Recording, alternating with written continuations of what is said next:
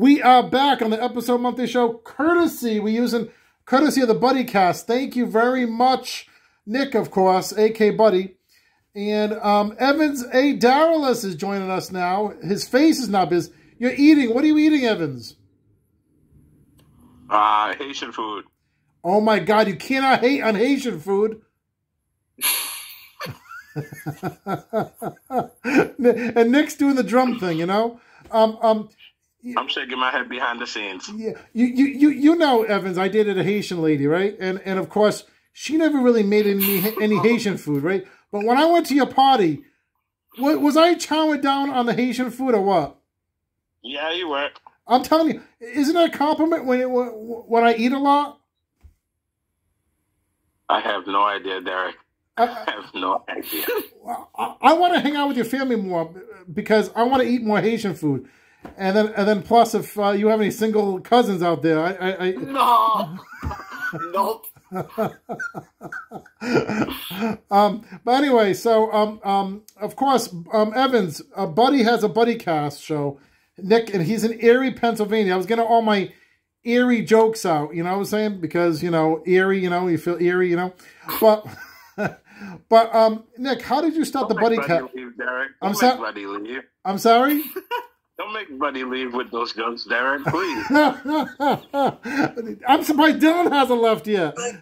Dylan hasn't left yet, Yeah, so tell me, how did you get started with the Buddy Cast? So Buddy Cast started in the middle of 2020. I worked for a news station and just saw all the behind-the-scenes stuff. The world was just going downhill. We had the pandemic. We had the protests that were turning into riots. We had all this hate, all the political hate, it seemed like you greeted someone on the street and you greeted with that, hey, how's it going? And they told you to go do something unholy or something, like just something that simple. And I thought to myself, I'm like, this world just needs a feel-good story, just something that can help people get back to the good times, like reminding this person why they do what they do, like reminding the piano teacher why she teaches piano even though she hasn't had a student in 5 months, reminding the small business owner who has to adapt to online sales why they love what they do and haven't gone to a big corporation yet to pay the bills. Right. Just things like that. So I thought to myself, I actually was granted an interview. Do you know who Patch Adams is? Yes, Patch Adams. The Robin Williams played him in a movie. Yep, I know the real him. And I was granted an interview for him for the television station, just on how to spread more happiness, how to spread more joy, how to like when you find yourself in this time frame, what to do to make life better. And he gave a great interview, and after that, I kind of got that, I got bit by the bug, and I'm like, I can see myself doing this more. Like, I could see this being a hobby of mine. So I slept on it for about a week or so, and then I chatted with my now fiance, and I'm like, look, I have this idea. I want your approval because I don't want it to come between us or anything like that. I think it could be something. I don't think it's going to be skyrocket. I don't think it's going to be picked up by NBC or anything like that. But I think it could be something. It could be something that could help people.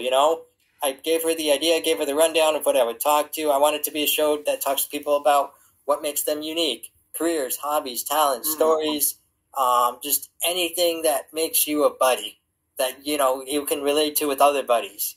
I like that. And she looked at me and said, the only thing she said to me was, not only do I love this and support this idea, but can I be your first guest? Which was my next question. So she was fully on board with it and still supports it to this day. Still, we'll always chat with the people behind the scenes, I always warm up the guests as I did with you, Derek. I always warm up the guests. I always, chat with them beforehand, and then I'll chat with them even afterwards for a minute.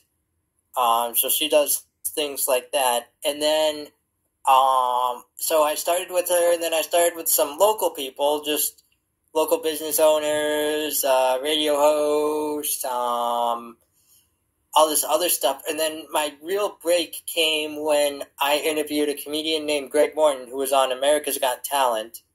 He's a great buddy of mine. He, if you saw him, he was the guy, I can't remember what season he was on, but he was the guy who did all the, like, impersonations, like all the voices. And then while I was on that episode, a buddy of mine asked if Greg does Cameo, if you've ever heard of that app before.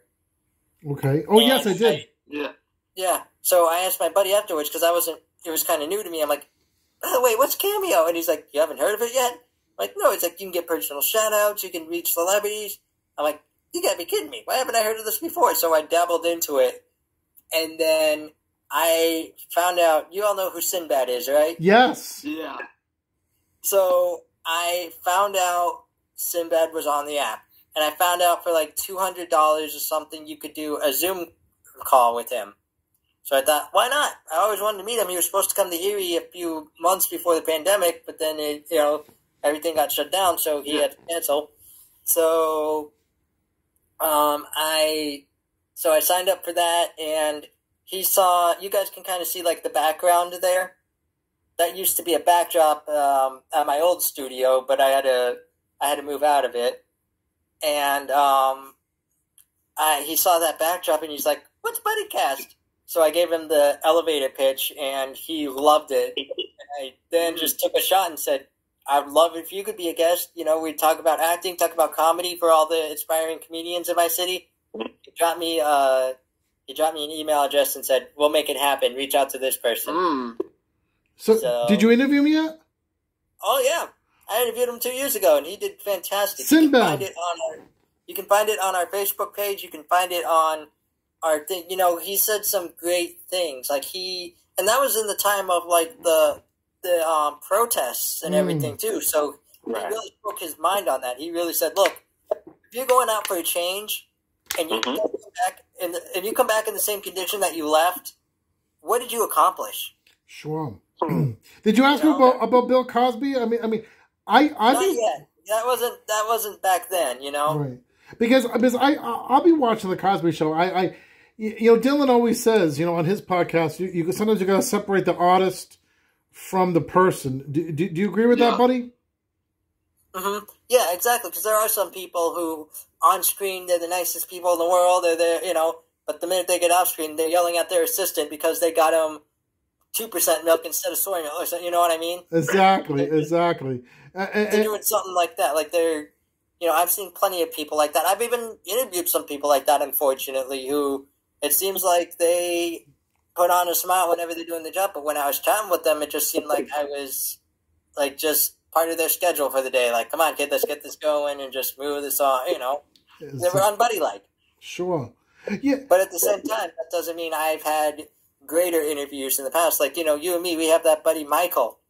He was fantastic, and he's just as genuine on screen as off screen. I know he plays a villain in his roles, but he's a sweetheart. Michael Vaccaro, he's a sweetheart. He's from Down Man, Dylan. Remember Evans? And he was in our movie The Man in Blue Sweats. That's how I got to know of Buddy, because Buddy interviewed Michael Vaccaro, and Buddy, you did a great job interviewing Michael. You know what I'm saying? I mean, it was a flawless interview. You know what I'm saying? Very good. But that's what I mean. Like, he's a prime example of that. Like, on screen, he's like this mean guy who you probably never want to sit next. Like, he's the mean guy you don't want to sit next to on the plane or something like that. Exactly. And like, he's a sweetheart. Exactly. He's the nicest guy. Like, he told the sweetest stories. He was happy to do that interview. So you said, Buddy, you were in the news business. Are you still in the news business? I'm not anymore. I'm in the sales business now. I wanted something more that I can interact with people more and stuff like that. And I needed better hours for me and my fiance. I was working from 3 till 11 at night and coming home at like midnight. So I needed something with better hours. And what did you do for the news station? I was their digital content manager. I was the website guy, putting the stories on the website, clipping the videos, social media, all that fun jazz. And Dylan, you have a question? I know, because Dylan has the Whatever podcast. So what questions do you have for Buddy Dylan? Yeah, I got two questions. So before you came up with the podcast in 2020, did you have any thoughts of like starting up one before 2020? I thought of starting something small, like an audio podcast that was actually called BuddyCast with a dash in the middle. But then it really, like, it was just going to be something like, talking about positivity, motivation, and something else. But it didn't go in it. It was just like one of those ideas, it was just one of those ideas that, like, you think about, you're inspired for one day, and the next day you try, and then by the third day you're just like, well, that was fun, But this grew into something because I had the connections. This grew into something that I had enough base that I could build something out of it and build it from there, So, but yeah, nothing other than that, nothing really. I know there are other podcasts even in this city that I've been on before that do great work. Like I have buddies that I called Idiotville. They do a great job. They were voted Erie's best podcast in 2020. And then, yeah, things like that. But other than that, nothing really. All right, and then what do you see for the podcast in the future? What will you say ideas you have, or where you think that it will be going forward? So honestly, when it comes to the future, every day is a new day for this podcast. I run it weekly. Like I'll schedule people ahead of time. Like I'll schedule, I'll say like, Derek, okay, what's your best availability? Okay, Tuesdays are your best availability. I can do Tuesday the 21st, something like that. But for future plans, I love to build up things. I would love to first off get back to our charity show, Buddy Aid.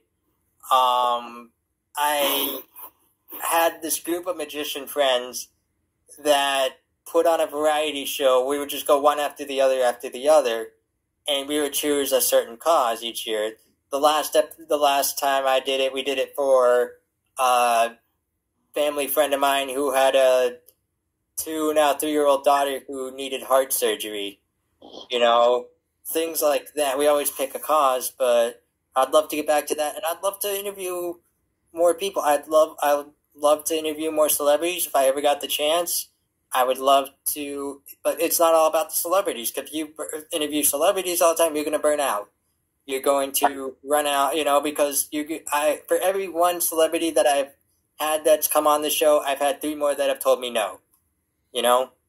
So I would love just more interviews, more local businesses to help them get off the feet and, get some free promotion and more sponsorships because I could really use some funds. I could really use some money, not just for myself, but for just my personal life. So that's where I think the future of BuddyCast is going. As if you've ever seen the movie Sing, there's only one way to go, and that's up. Right.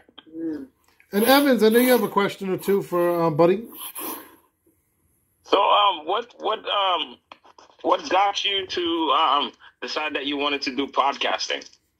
It ultimately was that decision that this world needed more positivity. A buddy of mine, how I found StreamYard, which gave me the thing from taking it, that idea that I had like years and years ago, right, to taking it where it is today, was StreamYard. It was a buddy of mine. I saw him doing some, like, he was just chatting online, and he was using this program. It didn't look like Facebook Live. I reached out to him and said, what's that program you're using there? Like, what's going on? And he said, oh, you don't know about StreamYard? I'm like, no. And he told me, he gave me the rundown. It's like a mix of Zoom and Facebook Live. It's you and me in the studio like we are talking now, but then it's all of we're broadcasted on a Facebook page, which we aren't now because we're not live, but we're broadcasted on Facebook, so that way people could interact, ask questions. I can post links here, like I could post this link, and it will show right here, but then it will show in the comments as well. Oh, that's pretty cool. Yeah, and it can show how many people like interacted for the episode. And the beauty of it stays on the Facebook page afterwards too. So let's say, you were having dinner right now, something like that, you didn't tune into the episode. You can just go to our Facebook page and watch the episode. Oh, that's good. Yeah, that's really the type of stuff I like. Yeah, and that's what really pushed me to it. I told my fiance, like, I've got the people, I've got the platform, I've got the content ideas. What's stopping? The only thing stopping me is just your permission, and she was fully on board with it because I didn't want it to come in between us or anything like that. I told her I never want you to feel like you're below BuddyCast. I never want you to feel like I never want the ultimatum of it's me or BuddyCast, because the minute you give me that ultimatum, show's over. I'm done. It was a fun ride. Thank you, folks. Go be someone's buddy. Have a nice day. You know. On that note, I only have a few more minutes left. We got to go to Craig Melvin from the Today Show. Then we'll come back and end this show. And I do have one final question at the end. We'll be right back. Episode 1 of the show.